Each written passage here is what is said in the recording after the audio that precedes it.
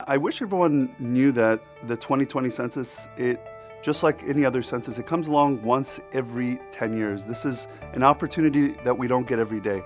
So it's important that we get counted to make sure that we have proper representation and resourcing for this census. And it's also an opportunity to make sure that we are cemented into this chapter of the nation's history.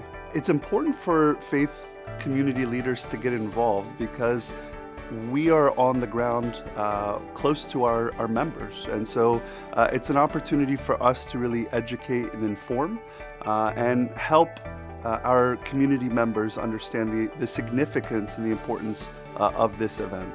What I would tell those who are concerned about responding to the census is a few things. Number one is that this is something that has been around from the inception of this nation's birth.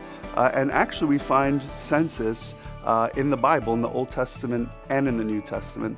In fact, the book of Numbers is bookended with a census on the front end when the children of Israel left Egypt, and on the back end before they entered into the land of Canaan. Our call to action for the Coptic Orthodox Christians across the United States is really to get involved, help spread the word, and make sure that they themselves take part in participating in the census.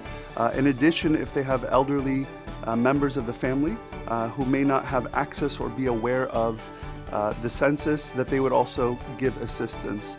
And thirdly, very importantly, for those who have recently immigrated to the United States, that there would be some partnership and help locally to make sure that those people get counted in this year's census. We want to really encourage everyone to get involved and help shape the future.